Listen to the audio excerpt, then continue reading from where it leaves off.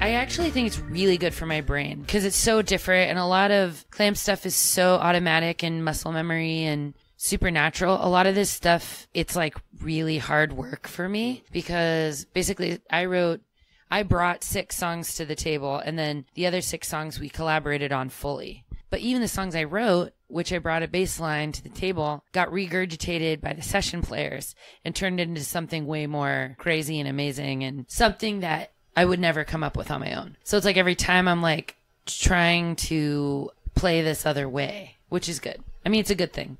And I don't even have all the bass lines exactly down like how Dave, the player, did it because he played with Johnny Cash for like 15 years or something. That's quite a pedigree. Yeah, and oh gosh, all those guys, it's very intimidating. I mean, you have the double duty of just trying to sing over that, which I suspect complicates things quite a bit. It does. I think I don't give myself enough credit because I've just always played and sang. Like when I first started playing at all, I just didn't think about it, and I'm always surprised when people are like, I can't, like really much better bass players than me are like, how do you sing and play? And I think I take that for granted because I'm just like, I don't know. What else do you do? I would never want to just sing without playing also. I think in my mind, they go together. I've watched people on stage who clearly don't know what to do with their hands or their body or themselves while they're singing. That's me. If I don't have a bit like karaoke, oh God, I put me behind the curtain and I'd be a lot more comfortable than standing there. Like, you know, some people dance, some people get completely into it. I'm always just, terrified and nervous. Is the bass like a safety blanket in a sense? Yeah, like maybe if I'd grown up doing theater or dance or something, I would feel more like comfortable in my skin and how to act. But I don't do that stuff, so I don't know. Did you have stage fright early on? Was it tough for you to actually like get up and perform in front of people? Oh, absolutely. Yeah. I did open mic nights. But before I did open mic nights, I did just karaoke. And it was really scary, and I would, like, get wasted. But then I would take it really seriously. So it wasn't like, let's get wasted and have a great time and fuck around at karaoke. Yeah. It was like, oh, my God, I'm so scared, you know? And then be standing really awkwardly but really trying to sing. That was, like, my first attempt at really singing. And it went better than I was expecting. And then I started... I like picked up a bass that I had had sitting in my room for 10 years and I'd never played and pulled it out. Just like had an impulse. You were already 21 at that point? I was 24. 24 at that 25 point? 25 maybe. When you decided to start playing music 24. In earnest? Yeah. Late bloomer over here. How seriously did you take it at that point? I really severely needed an outlet. Yeah. I was like really dark, in a dark place, and was in art school, and... That is a dark place. It's a dark place. Also, I'd like just moved to Oakland with a boyfriend, and it turned out he was like cheating on me with a friend and had like been keeping all the money I'd been giving him toward rent and bills, just like keeping it. And they went on a huge vacation together. My apartment flooded. My phone got cut off, and I had just started college and I'd made no friends. So I was like, also had no money. Like I don't come from money. So I'm like in this college I can't afford. Completely alone, no friends, no electricity. That really only lasted a couple days, but just in a dark place. And I wasn't like, it's like I needed to be occupied at all times. Yeah. So homework would be done. And then it's like the idea of being alone with my thoughts sounded scary and potentially destructive or something. So I was like sitting on my couch, zoned out, depressed out of my mind, and just noticed this dusty old bass case. Pulled it out. I didn't even know how to tune it. That had been given to me when I was 15 by my high school boyfriend. And when he gave it to me, I was That's such a high school boyfriend gift. Well, at the time, it was like, how could you ever afford this? Like, you know, Dan Electro in 1999 was like $225. And I remember just being like, I don't deserve this. In my head, I was like very grateful, but in my head, I was like, he's insane. What the fuck am I supposed to do with this thing? I don't know how to play. I thought musicians were just these like special breed of other people that I wasn't. And I was just like, I don't know what he expects me to do with this thing. So it just sat in the corner of my room for 10 years. You didn't feel a sense of obligation that he had given you this expensive bass that you should at least like try to figure out what was going on with it? He taught me how to play part of Reptile by 9 Inch Nails. And then we broke up a few months later. So I didn't have to do that. It sounds like you were battling depression or something close to it, and you still had that compulsion to make something creative. I mean, it often goes in the other direction, right? Oftentimes when you're in a dark place, it's hard for you to enjoy or create things. Yeah, I mean, luckily I'm a creative person, and that shit is comforting. And it's like I know that I didn't want to slip too much deeper and go to a place where I where you're talking about, where I couldn't do something. So I was just feeling like desperate and like kind of panicky for something to do beyond all my school shit. So I picked up the bass and wrote a song like right there. And then later I wrote another song, and I became totally obsessed and just started playing constantly, and had like 4 songs. 2 of my brothers I'm very close with, and they kept encouraging me to like show the songs to people, but I was too scared. Finally, I had gone to go see a friend play at an open mic, and my brother's like, you gotta do it. So they encouraged me to play this open mic, and I was so scared I was crying, and my fingers hurt so bad because I'd only been playing bass for a week or something, that I had like a glove on one hand that was covered in blisters. So, I mean, it wasn't that long of a ramp up if you'd only been playing for a week at that point. I don't actually know how long it was. It was like pretty, I think I've been just playing privately for a little while. And then I played the open mic night and was like, well, you know, it's like I could tell it's cathartic. And have you been to open mic night? It's been a long time, but yeah, I've not performed at them, but I've been to them. What's interesting about them and why I think I felt more comfortable there than like in front of my peers was because most people who go to an open mic night are going for themselves. They're like, it's cathartic. Yeah, I'm ready to be turned into a rock star. I'm going to get discovered by Mr. Big tonight. And it seems like they don't care about the other musicians. So it was like, cool, no one will be paying attention to me. Everyone's waiting for their turn. So it was a way to do something out loud and just like test the waters of being in front of people, even if they're not paying attention. You didn't have any Mr. Big related expectations at that point? No. Yeah, I didn't think Shannon and the Clams would go anywhere. I got asked to play a house party. So Shannon and Clams, you had already come up with the concept and everything else at that point? Just me. Yeah. So the name's a joke. How high concept was it at that point, or was it just a name? Not and at all. 4 songs. Stupid name. Yeah, 4 songs. It was a joke. I thought I'd play like 3 open mics and lose interest. That's what I thought I would do. But yeah, that's not what happened at all. I got asked to play a house party, and I was way scared because it was like all my college peers were going to be there, and I like didn't want to play by myself in front of them. So I assembled a band. It wasn't the right fit, but it was cool that I got people together because it was like, oh, playing with people feels good. It's fun. You're sort of accountable, and like you become a better musician playing with other people. After that, the lineup changed a bit, and the house party we played was actually Cody's house before he was in the band. He was always a big encouraging force, him and my brothers, when the band first started. And then eventually a bunch of people suggested I get Cody to join, so I got him in the band, and it was the perfect fit, really. That must take some of the pressure off of you when you're actually playing with other people. I mean, you know, talk about having all eyes on you when you're standing up on stage, especially with the bass, right? You were singing over the bass. I mean, all of it felt hard. Nothing was easier. There wasn't one thing that was easier than the other. It's like being in front of people was hard. Playing the bass was hard. Singing was hard. And I'm also like learning before people's eyes. It was so new to me. Did you get that imposter syndrome when you were starting out, when you were surrounding yourself by people who had been doing this for a little while and you had been doing it for, you know, maybe a few months at that point? Totally. But I've got a serious fake it till you make it attitude in a positive way. And luckily I was surrounded by really encouraging people. And I feel like the Oakland DIY punk art scene is like, people want you to try, you know, like if you've never done it before, if it's really hard, like I was really encouraged to just go for it anyway. So if I'd been around people who were like, she sucks, she doesn't know how to play it technically, I probably wouldn't have kept going.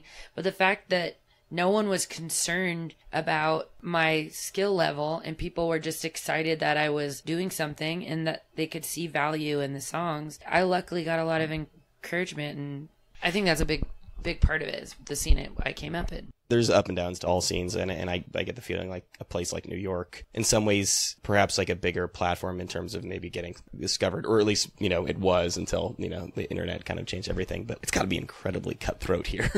In New York? Yeah, I suspect that there's a lot of people who like don't want other people to succeed. I know that there's everybody, every kind of person in New York, but I definitely feel like New York and LA have there's a big vibe that's hovering around. That's success.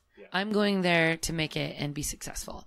Of course, everyone wants to be successful, but there's a more dominant vibe of that in New York and LA, I think. But then there's also people that are just like, this feels good. This is cathartic. This is good for me. This is good for people. Well, I think part of it too is, this is a place, LA is like this. San Francisco is definitely like this as well, where there isn't really a safety net. It's really hard to sort of go and pursue something creatively because it's so expensive to live here. Like you have to really put your head down and work as much as possible to pay the rents. And Oakland is probably getting there, if not there at this point. Sad. I think it's as bad. I suspect that that's probably changed quite a bit in the 10 years since you've been there. I mean, I grew up around there, and Oakland was very different. Very different. Has that had a dramatic effect on the music scene at all? Oh, so many people are gone. Tons of people have been, they can't afford to live there anymore. And, when like creative folks don't tend to have money, they're like working hard on honing their skills, and they can't commit to some high paying 9 to 5, or maybe don't have that opportunity. It's like somewhere affordable, and like Oakland is a really interesting place, and I'm contributing to the gentrification, of course. And I have also completely seen it evolve like before my eyes. I don't know. It's sad. Everything that's happening is sad. There's a lot of bittersweet things like, oh, now I don't feel as scared walking around doing this or that in my neighborhood. But it's also like, that's also just a reminder of all the people who have been pushed away and pushed to the edges and becoming more desperate, and someone like me or you moving there is contributing to that. But what are you supposed to do? I have this conversation a lot about San Francisco specifically because, again, I'm from the area, and I go back several times a year for work, and it's always going to be a city that's close to my heart, that I love, and there's a lot about it that I still love, but it depresses the shit out of me every time I go there. You actually see like culture being watered down in San Francisco. I mean, it goes beyond that, and I suspect this is something you can speak to. I know that you had worked in a hospital at some point. So you've sort of seen some of the horrible mental health issues that are happening in the Bay Area firsthand. All of California, they've just keep cutting funding all the time for state hospitals. So the place I worked was a mental institution for the criminally insane. So that's basically prison for mentally ill people. And of course they cut funding for all kinds of stuff, but mental health is one that I really don't think people should fuck around with. If anything, put way more money into it. It's sad. When I first started working there, it was definitely scary and dangerous. And I grew up in that world. My mom worked there for 35 years. My grandpa was the fire chief, or my grandma was in charge of food service. My mother and siblings, they actually grew up on the grounds. And when I was a little kid, I would go to work with my mom because I didn't like daycare. So I grew up working with people with a variety of mental states, and I think that was good for me. I think it made me definitely more open-minded, and also, responsible and respectful of those kinds of situations. But anyway, so when I first started working there, you had to be careful at all times, but also didn't realize how bad things were going to get, because as they started cutting staff because of huge budget cuts, you're losing lots of people who have been educated for years in mental health, and they're being replaced by people with minimal schooling because they don't, they're cheap. They don't cost nearly as much. So then quality of service is being reduced greatly toward clients who need it really, really, really bad. Hospital police are being replaced by security guards. That's a huge difference. Registered nurses are being replaced by LVNs, scary. So then when you call basically 911 when you have an emergency, I worked in a grocery store. So if we had an emergency and you dial 911, the two hospital police might be completely busy tackling a patient somewhere, and they send security guards that don't have any experience with these kinds of situations. It was just like putting everyone in danger at all times.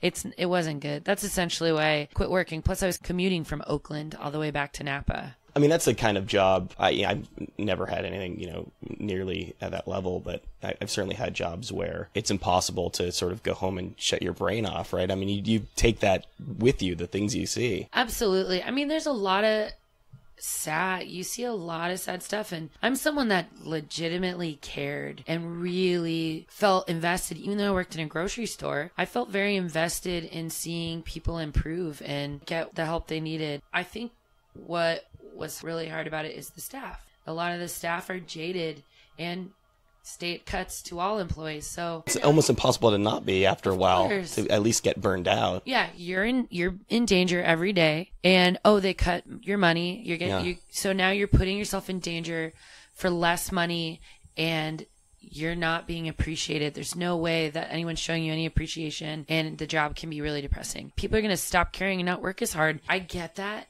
but I feel like if you're going to work in mental health, you can't fuck around. Like, you maybe need to find a different job. You know, it's just the whole thing it's all like a double-edged sword. Was that while you were going to school that you were working there? Yeah, so I started working there as soon as I graduated high school. So I worked there from when I was 18 till I was 24. So I only worked there an additional 6 months after I started college. Like, I couldn't even afford, because I didn't pay that well, and I cut down to weekends. Couldn't afford the gas, and you were like losing money to work at that job. I was losing money to work there. I was like, well, I need a job. Yeah. And I didn't have any time in school. I was so busy. Did you have any grand plans or at least idea of what you wanted to be when you started going to school? I mean, I really wanted to be an illustrator. Yeah, I wanted to be a painter at first, and then I was a little disappointed by the painting and drawing department. I met a lot of amazing teachers, mostly because I really wanted to learn technical skills in order to become like a much better technically skilled painter. Yeah. And the classes I was taking were more like, paint this thing in the middle of the room. We're not going to tell you how, just like see what you can do. Which I get that way of thinking, but I felt like in my mind I was paying for technical skills. And then illustration department is a lot more technical. And it's like kind of too much so. Like, I was too painterly for illustration, and I was like not too technical for painting, but all my paintings like tell a story. You know, it's not just like up for grabs, whatever you want. The music enters into the picture, and does the illustration and painting, does that just sort of like drift into the background in the process? I was doing both heavily for many years, and now that I'm touring so much, music is absolutely the forefront, but I do still paint, and I sell prints, and that's been a good thing for me. And I'm actually really happy that it's still a part of my life, because it's my first love and very important to me. When I was a little kid, basically my first way of like finding relief in like sad and stressful situations was very similar to the way I write songs, but it was with drawings. So like, you know, it's funny to me now, but I'd be so enraged or so sad. Say it was just my brothers picking on me. I'd like draw really enraged photos of me in a karate gi, like fighting them, like comics kind of. Yeah.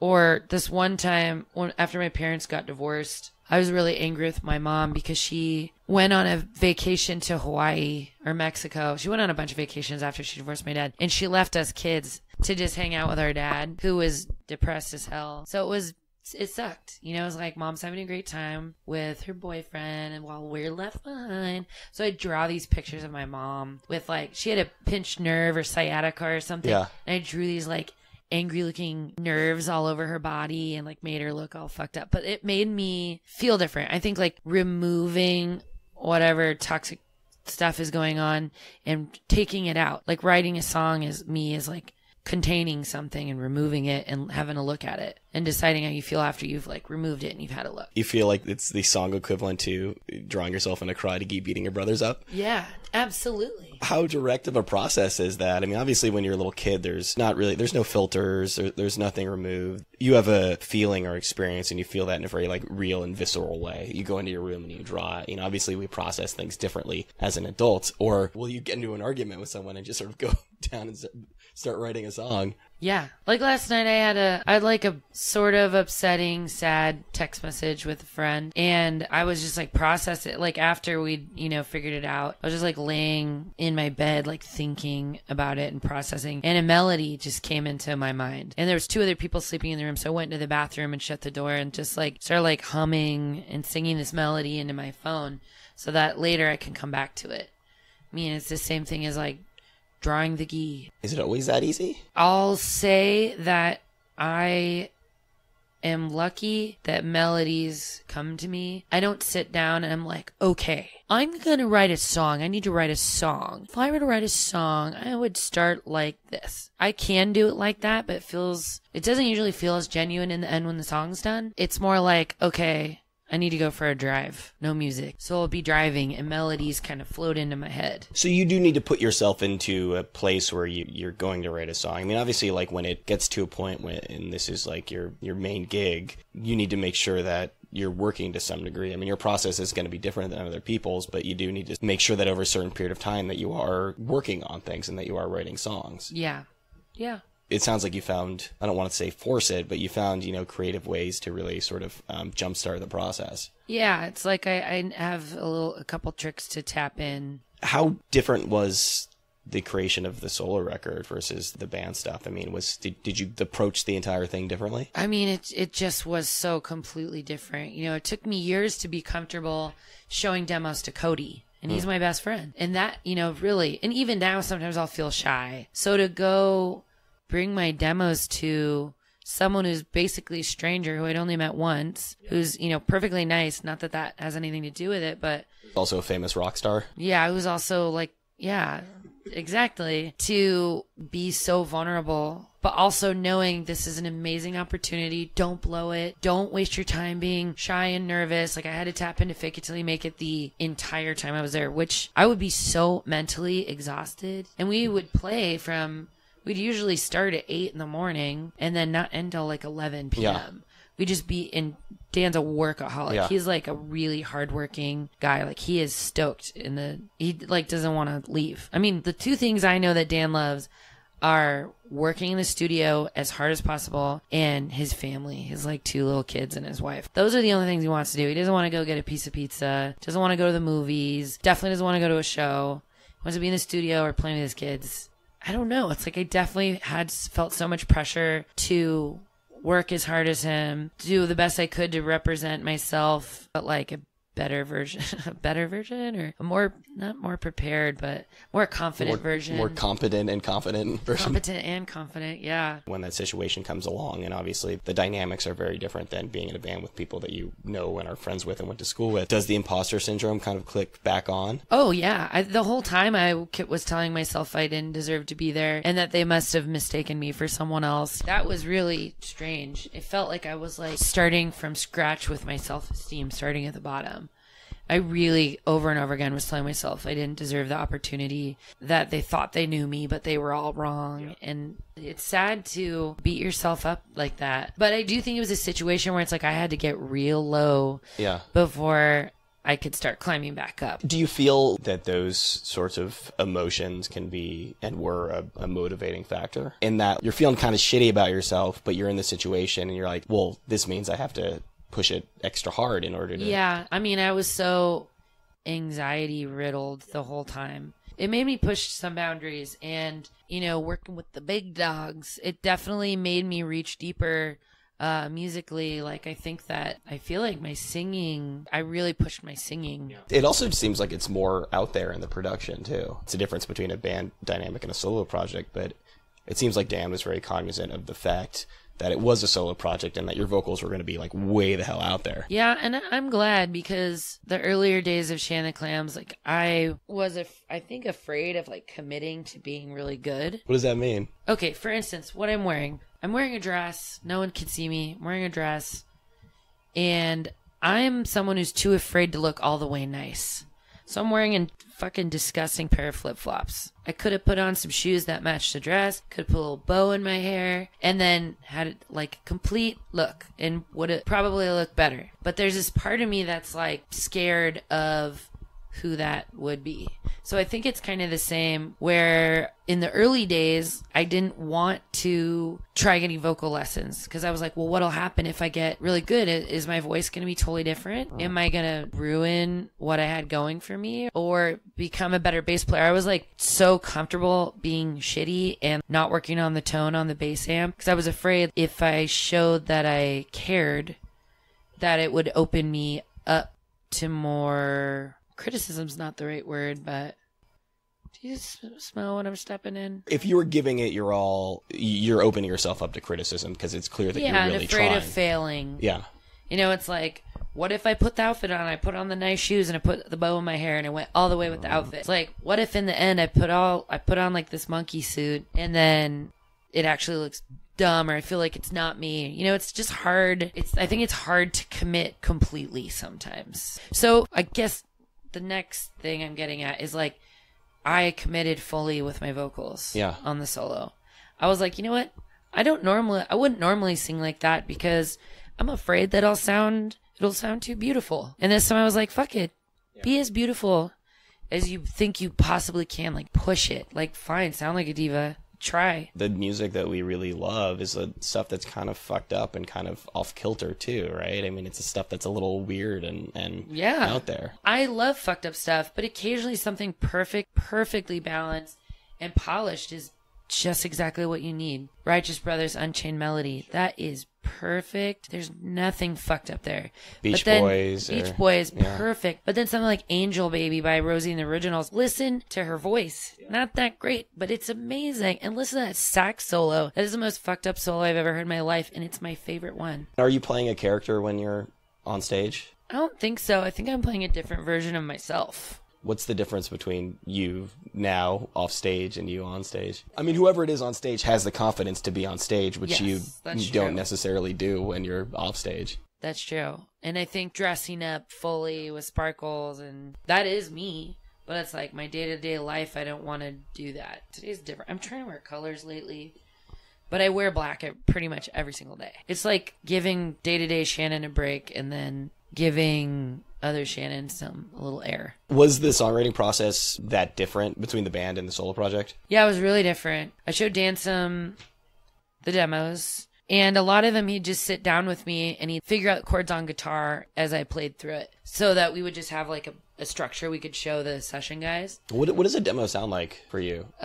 Me singing over a really simple bass line. Okay. It's very skeletal. It's skeletal, but I'll usually have lyrics and a bridge. I'll have it together, but it's just my voice. I used to do more in-depth demos with drums and stuff like that, where I'd just be like slapping my thighs like on GarageBand. But they updated GarageBand so many times that I just feel like a lost granny and I have no idea what's going on in there anymore. So I gave up, and now and it's fine because the demos change a lot more than they used to. It sounded like in some ways this kind of came together really quickly. Yeah, I mean, I met Dan and we hit it off, and he was like, you got to come record. And I was like, you're crazy. You don't want that. He's like, yes, I do. Why would I say that? He's like a very straightforward person. Yeah. And I'm like, who, me? That's a thing that people say to each other all the time. Like, oh, we should hang out. Oh, we should go, like, record. They never mean it. And I was just like, logistically, how would I do that? I have no money. It's like, how could I couldn't even afford a plane ticket to get to Nashville, let alone pay for these sessions. So I was like,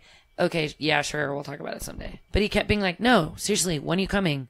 Can you come in 2 weeks? Did you have an album's worth of songs when you were having this conversation? No, I had one song. I had Golden Frames. Yeah. And to me, it was like a joke. It wasn't a joke. The content was real. But in the demo, I'm singing it like Reba McEntire. I'm sure some of this is a side effect of being in Nashville, but it is a country record in some ways. Yeah. And that was there from the beginning? I wanted to do a few country songs. So I wanted Golden Frames to be like super 80s country. When I first finally got it together and went to the studio, I wanted a country record, but was like, as I was writing songs, I was like, I don't know what I'm doing. I don't know how to write country songs. Like, I had a few demos that didn't make the cut, and some I didn't even show Dan because I was like feeling too embarrassed. But then it's like, as we started doing co-writes, or we'd mess around on a demo I brought, it was like, this doesn't have to be a country record. It just like naturally twists and turns all the time, and I'm grateful for that.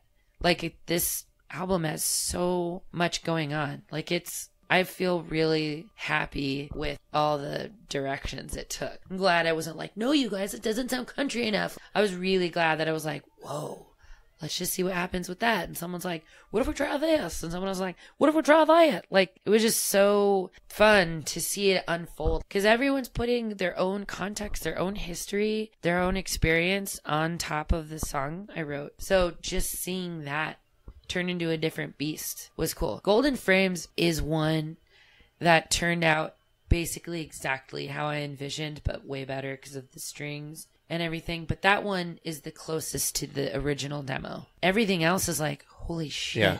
How did that become that? It's amazing in a good way, you know. Are you more of a micromanager, or do you like to have more control when it comes to doing the songs as a band? As a band, I like to have a lot more control. Yeah. This was clearly a situation where it was like, you know, you're working together with people that you have no experience with. Who are very good at their jobs. Who are so good at their jobs. Yeah. And, you know, they're professionals. Yeah. I am a professional, but it's different kind of. I'm a DIY professional. Literal studio musicians. Yeah. You got to read the room. And that was hard because I kept being like, I don't know what I'm doing, or like, they know best, you know, and then I had to be like, no.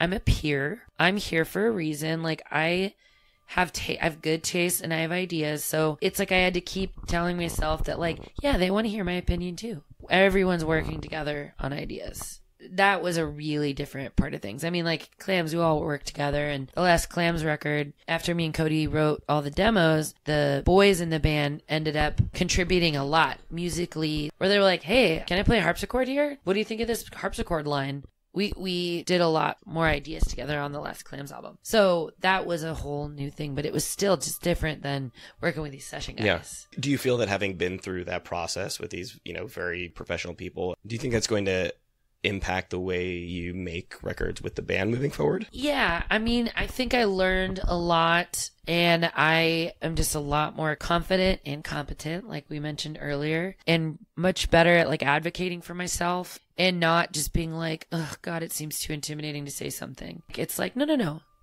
People want to hear what you have to say. Something that really makes it hard for me to pitch in ideas is not having as much technical knowledge, or hardly any. I don't even know notes, chords, scales, key. I don't know what any of that is, which is pretty stupid. But I know the names of my strings. I know I love minor notes. So it's like being put in a situation where everyone can speak technically to each other and understand what's going on. That is hard. So it's hard to be the person that's like, excuse me, I actually have an idea.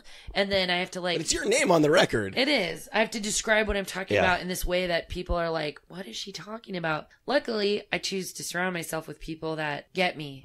Like, Cody's like my translator in so many ways. And now Nate, our drummer in the Clams, has become very good at completely understanding Shannon's language. He's fluent in Shannon, yeah. Luckily. And honestly, Will too. Everyone's like tolerant, and I am slowly learning more and more stuff. It's just, it is slow for me. Luckily, with the session guys, the bass player Dave could totally understand me, which was crazy. Those guys speak another language. They play in the Nashville number system, just like another musical notation. It looks like binary. It's just slashes and zeros with like squiggles.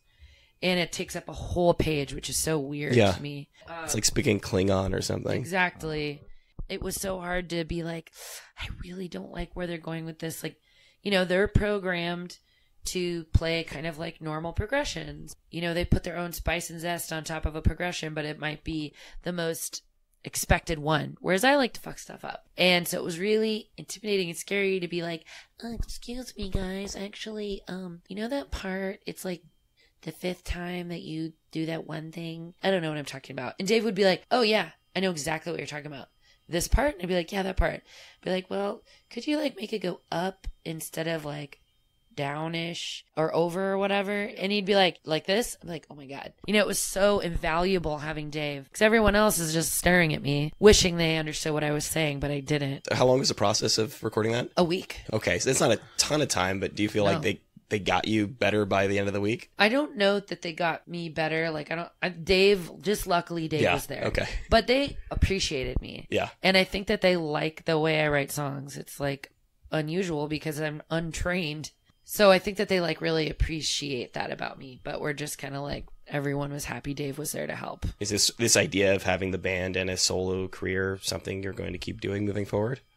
Yeah, totally. Yeah, that's my plan. What do you get out of the solo career that you don't necessarily out of the band? It's so different. Yeah. It's brand new. I've only played one time. I played one song on German television in May. We did one set at Brooklyn Bowl with a totally different band. 2 Clams, my friend Gary, Brooklyn Bluebird singing backups. Like, that was the one time we played. This is a totally different band, except 2 of the Brooklyn Bluebirds. And then I have a show in LA and Pomona in 2 weeks with a completely different band. So it's like, I have no idea, you know, It's really fun working on it. This band is like we have a percussionist and someone who's playing horn, and like I like seeing how the takes people have on the songs. It sounds like it's both liberating but also could be incredibly frustrating at the same time, and that you're going to have to keep teaching a new set of people how to play these songs. Well, what would be ideal is to have like an East Coast band and a West Coast band. But I have a feeling I'm going to have like 6 versions of this thing. Which is fine. I'll just become a better musician. Yeah. I'll finally learn Dave and Richard Swift's bass lines that they have on the album, and I'll become a better bass player. That's, the positive way to look at it. Do you prefer one of the experiences over the other? Well, Clams, I'm very comfortable. I know those guys inside out. I'm very comfortable. I think this feels so nice to do something new and different. Like I said at the beginning of the interview, it feels good for my brain.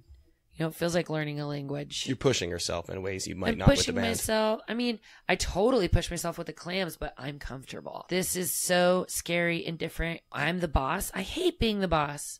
It sucks.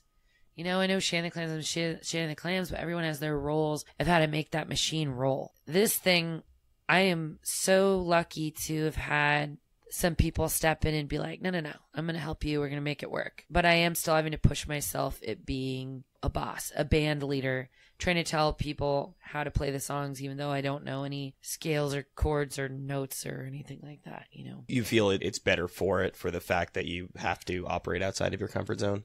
Absolutely. I feel like more articulate and like more confident. And I mean, that's only today though. We'll see. There you go, that was Shannon Shaw and me while I was in the process of losing my voice after a particularly nasty cold. Recorded that one in the basement of a Brooklyn bar seated on a giant box of vodka. Thanks so much to her for taking the time to do that. Her latest record is out now, Shannon in Nashville. It's absolutely wonderful. Highly recommend you check that out and check out all of Shannon and the Clams' work. Thanks to Emilio at Q Prime for helping to set up that conversation. Thanks to you guys, as always, for listening to the program. If you do like the show, there are a number of ways to support us. You can rate and review us on iTunes or wherever you get your podcasts. Like us on Facebook. Follow us on Tumblr. That's rylcast.tumblr.com. That is the first and best place to get all of your RIYL-related information. And I think that's about it for this week, so stick around because we are going to be back just about this time next week with another episode of RIYL.